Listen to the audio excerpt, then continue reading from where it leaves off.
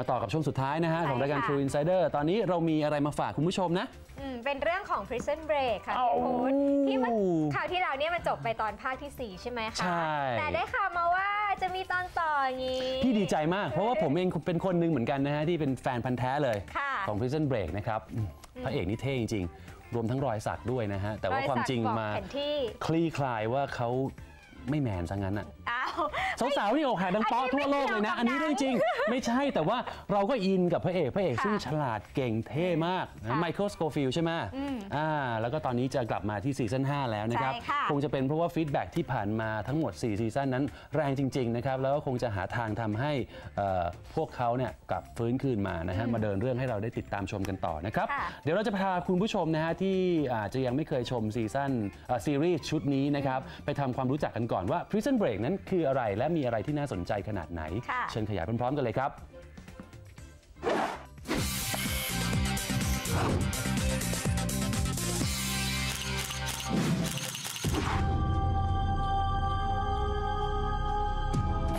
กระแสข่าวฮือฮาให้แฟนๆทั่วโลกได้กรี๊ดกราร์ดกันสุดติ่งเมื่อไม่กี่วันก่อนที่ผ่านมาค่ะทางสถานีโทรทัศน์ชื่อดัง Fox Entertainment ได้ประกาศข่าวสุดเซอร์ไพรส์ออกมาว่าตอนนี้ทางสถานีกำลังวางแผนการสร้างภาคใหม่ของ Prison Break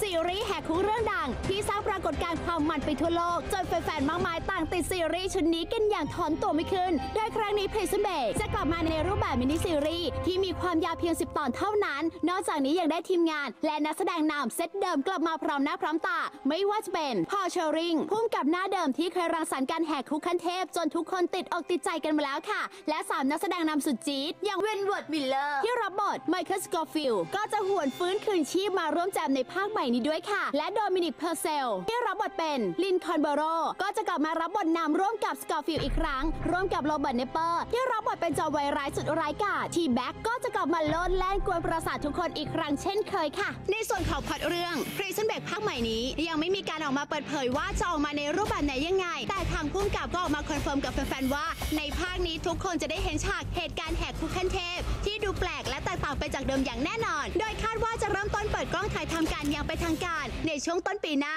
เราต้องรอคิวของพ่อหนุ่มเวเทิร์น มิลเลอร์นักแสดงนำคนสำคัญของเรื่องที่ตอนนี้กำลังวุ่นวายกับการถ่ายทำซีรีส์ Legend of Tomorrow ที่น่าจะถ่ายทำเสร็จในช่วงปลายปีนี้นั่นเองค่ะ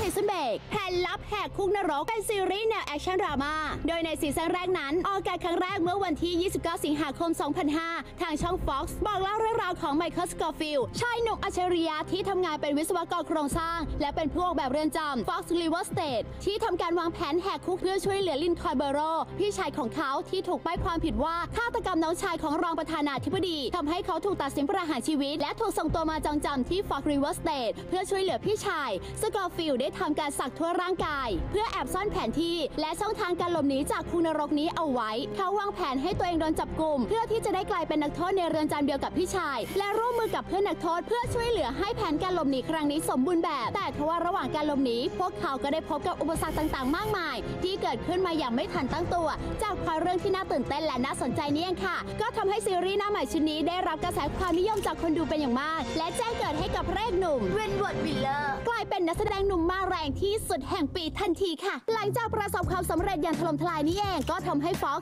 สร้างซีซั่น 2 ออกมาทันทีเริ่มออกอากาศในวันที่ 21 สิงหาคม 2006 บอกเล่าเรื่องราวหลังจากที่ทุกคนหลบหนีออกมาจากคุกได้สำเร็จโดยแต่ละคนได้แยกตัวกระจายกันหนีไปยังสถานที่ต่างๆและยังถูกไล่ล่าจากเจ้าหน้าที่ FBI และยังตั้งรางวัลนำจับเอาไว้ด้วยเงินจำนวนมากทำให้การหลบหนีของเหล่านักโทษถูกคุกคามตามล่าจากหลายฝ่ายทำให้เริ่มมีการสูญเสียและถูกจับหลายคนรวมถึงไมเคิล สกอร์ฟิลด์พระเอกของเรื่องด้วยค่ะซีซั่น 3 เริ่มออกอากาศในวันที่ 17 กันยายน 2007 ที่เล่าเรื่องราวหลังจากที่สกอร์ฟิลด์ถูกนำตัวไปกักกันไว้ที่คุกโซนาและเขาได้รับการติดต่อให้วางแผนแหกคุกให้กับเจมส์ วิสโซเพื่อแลกกับความปลอดภัยของซาร่าหญิงสาวคนรักของเขาที่ถูกลักพาตัวไปทว่าการหลบหนีครั้งนี้กลับผิดพลาดไม่เป็นไปตามแผนที่วางไว้เป็นเหตุให้ซาร่าถูกฆ่าตายในที่สุดหลังจากนั้นสกอร์ฟิลด์ก็วางแผนการแหกคุกครั้งใหม่และสามารถพาวิสโซหลบหนีออกมาได้สำเร็จและในซีซั่น ซั่น 4 เฟสแรกออกอากาศในวันที่ 1 กันยายน ปี 2008 สกอร์ฟิลด์มารู้ภายหลังว่าซาร่ายังมีชีวิตอยู่เขาและเพื่อนๆที่แหกคุกหนีออกมาได้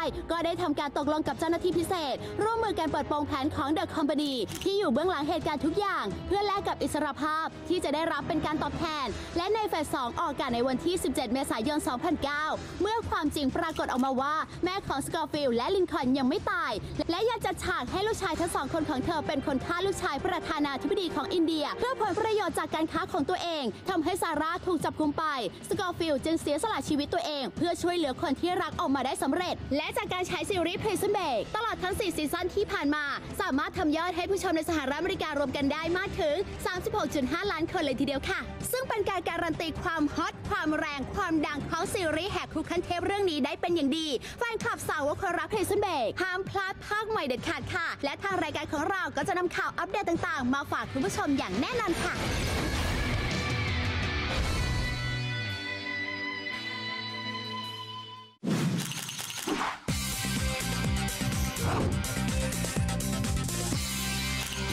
ทุกคนนะฮะโดยเฉพาะผมเนี่ยนะตื่นเต้นมากนะครับพี่พูดดูตื่นเต้นเป็นพิเศษจริงๆกับการกลับมาของSchofield Brother นี่เรียกว่าเป็นแฟนพันธุ์แท้เลยใช่ไหมคะโอ้ผมชอบมากตัวละครของ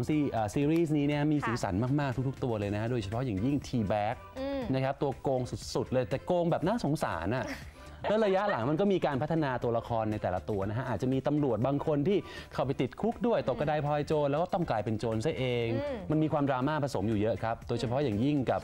มิตรภาพที่เกิดขึ้นระหว่างตัวพระเอกกับเพื่อนรักของเขาคือซูเครเนี่ยนะโอ้เป็นเพื่อนตายที่แบบพึ่งพากันได้จริงๆนะครับดูแล้วสนุกจริงๆฮะคุณผู้ชมแท้จริงๆค่ะจริงๆผมไม่ติดตามดูบ้างแล้วล่ะไม่เคยดูเลยแต่ก็อยากเดี๋ยวไม่ให้ยืมพี่มีโอเคค่ะโอเคนะครับสำหรับวันนี้นะก็หมดเวลาลงแล้วนะครับกับรายการ True Insider ครับคุณผู้ชมครับค่ะแล้วพบกันใหม่กับรายการที่จะพาคุณก้าวเข้าสู่โลกแห่งวงการบันเทิงทั้งเบื้องหน้าและก็เบื้องหลังประเด็นไหนร้อนเราจะเจาะลึกข่าวไหนดังเราจะตามติดเรื่องไหนโดนเราจะขยายทุกเรื่องที่คุณไม่รู้คุณจะได้รู้จนคุณต้องหยุดและฟังเพราะเราคือ True Insider ค่ะแล้ววันนี้ต๊อ วรัตตาผมเลียวพุทธครับก็ต้องขอลาไปก่อนค่ะสวัสดีครับ